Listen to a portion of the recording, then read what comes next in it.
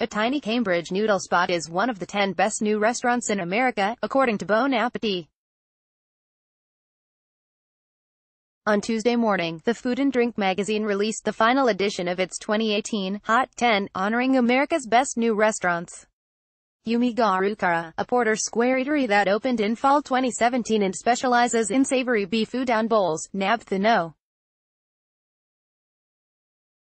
8 spot on the list. The restaurant is down the street from another noodle spot with the same ownership team, popular ramen restaurant Yumi Wokatere.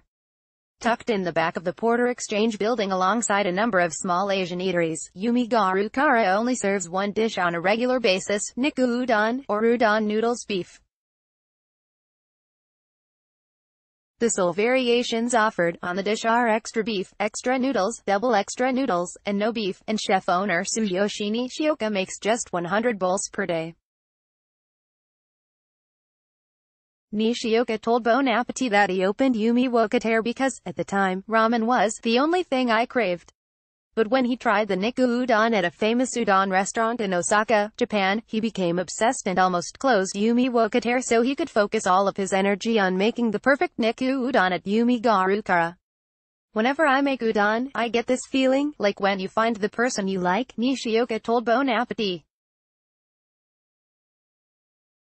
It's hard to say, but it just gives me goosebumps. Every day I eat about 4 bowls of Niku udon. Minimum. I'm always thinking about how to create the best tasting version.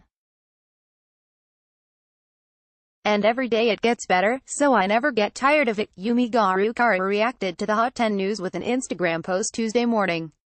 Congrats to all of the 2018 Hot 10, the restaurant wrote in its caption. We'll keep working hard to show udon to the world. The Cambridge spot wasn't the only New England restaurant to make Bon Appetit's Hot 10. Drifter's Wife, a wine bar serving new American tapas in Portland, Maine, earned the No. 9 ranking, with the magazine declaring, "There's no better place on the planet to drink natural wine than right here." In fact, Bon Appetit named the entire city of Portland its 2018 Restaurant City of the Year last week.